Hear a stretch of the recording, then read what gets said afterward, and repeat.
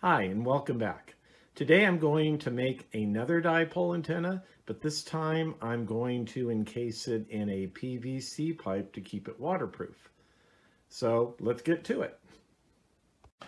All right, I need to mount my SO239, my little plate here for the antenna connection. So what I did is I found an old water valve. I snapped off the top and I drilled it out. And what I'm going to do is run the wires through here and take this little plate here, screw it on here, and silicone it on there so it's waterproof, and then I can mount the PVC pipe on there. Here we have a spool of speaker wire, and what we're going to do is measure out 9 feet. We're going to cut it, and then we're going to separate the negative and positive wires, and we'll end up with a total of 18 feet, 9 feet on each side. And what we're going to do is we're going to trim them down to adjust the SWR to get a low reading. So we'll probably go from 9 feet on each side down to about 8.53 feet to get a good SWR reading. All right, so what I've done here is laid out a tape measure. I measured 9 feet of wire. And we're going to go over here and we're going to snip it right around 9 feet.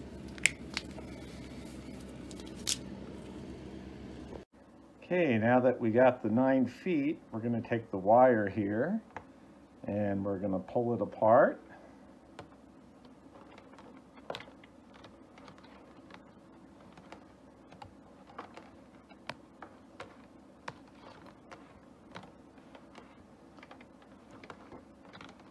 And we will have 2 sections of 9 feet, equal length, or 18 feet of wire. All right, we have our soldering iron warming up. And what we're going to do is strip the ends of the wire here.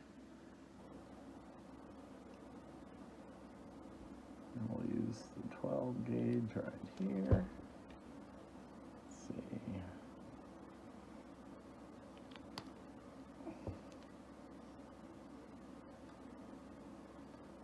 More on here.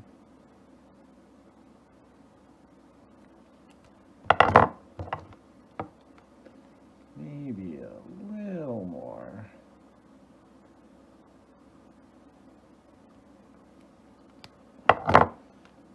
Okay, there's one.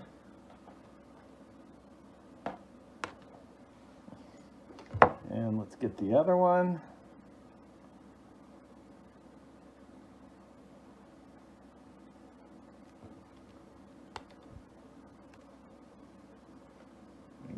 Little more. Okay, there we go.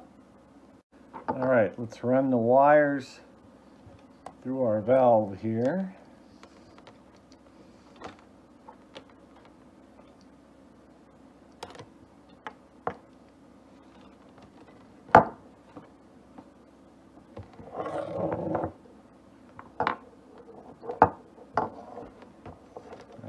There we go. We'll leave a little hanging out there.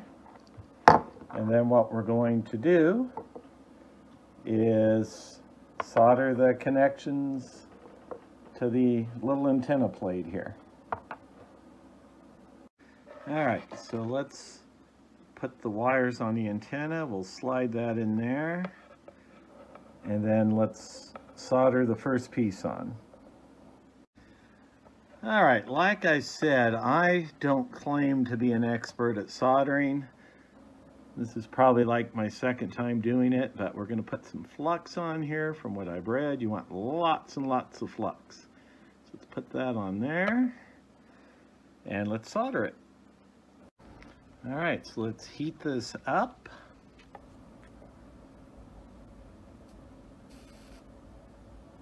Let's see if we can solder this.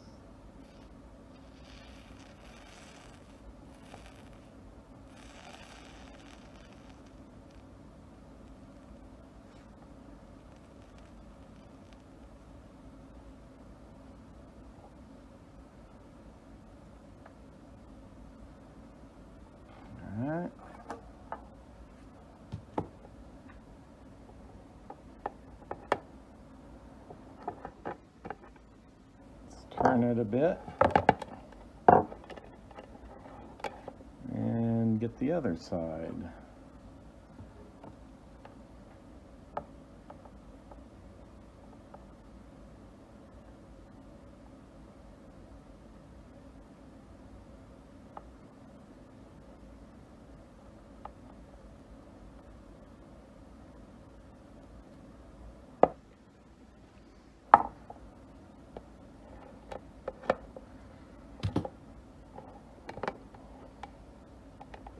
Okay, that looks pretty good. Now I had trouble getting the solder sticking to the plate for the negative ground, so I think what I'll do is just when I screw it in, I'll put a screw through the wire to the plate to ground it. All right, so we have it soldered on and we have it mounted to the pipe here. And now all we need to do is feed it through the PVC pipe. I decided to put a little bead of silicone. I had some gasket maker in between the pipe and the mount there so it would be waterproof. What I've done here is I've put the PVC pipe next to my connection here to my T, and I've taped on both sides. I've taped the wire. It's 9 feet on each side.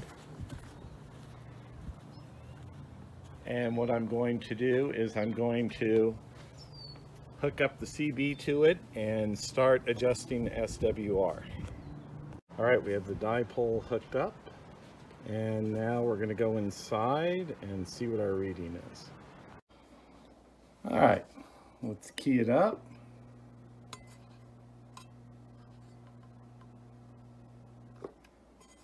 And let's see where we are. Okay, a little over 2. I figured we'd have an high SWR since we're at 18 feet or 9 feet for each side. We need to trim it down to about 8.5 feet. So we'll make our first snip kind of big. Okay, as you can see, I took off about 1 inch on each side. I was checking on channel, you check it on channel 1 and 40, and I realized I did channel 1, but I didn't check channel 40. So we'll make sure we do that this time. Okay, I think we're getting pretty close. Let me show you what I have on the latest snip here.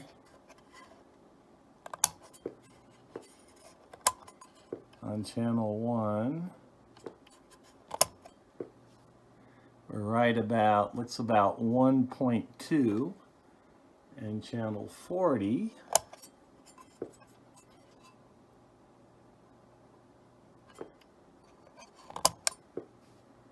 is probably about 1.7. I think we can get a little better than that, so let's try again. All right, let's try it again. Let's put it on channel 1. I bet this is going to be it.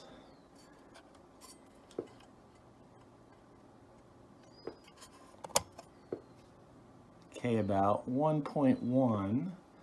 And channel 40, oops.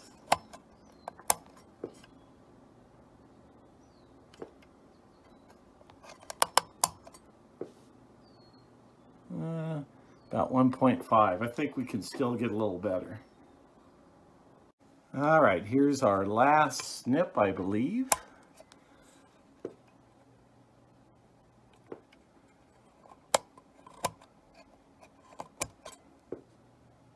Barely moving. To do channel 40.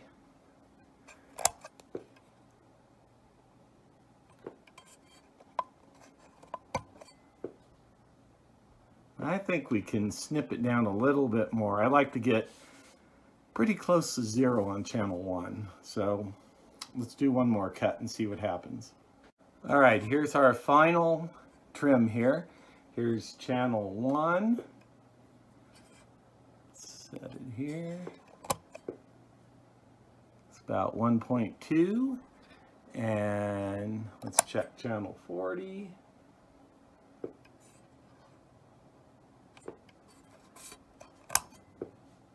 which is about 1.1. That's really good. So let's go right in the middle.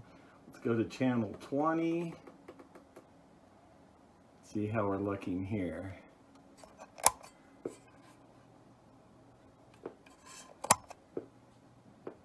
Sweet, barely moving. All right, here's all the wire we trimmed. Let's see, we did it 1, 2, 3, 4, 5, 6, 7, 8, 9, 10, 11, 12, 13 times till we got the SWR reading to pretty close to 0.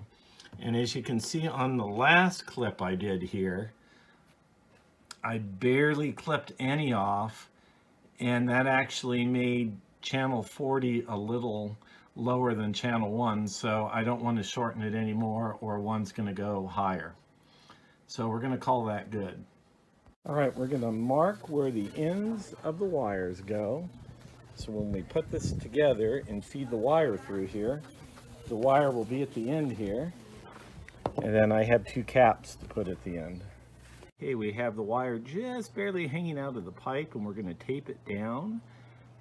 You could probably also silicone it down, but I don't think the wire's going to go anywhere, but I'm just going to tape it down to be safe. And with the little parts I had around the house, I put a cap on the end of the pipe to keep it waterproof. Now for the other side, we're going to take the pieces we cut off and cut the exact same length.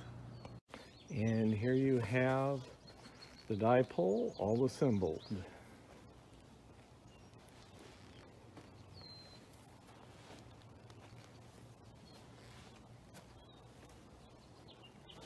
Okay, my last step is going to be to decide where to mount it, but there you have it. There's another dipole antenna built, and I'll make a video next time when I mount it somewhere.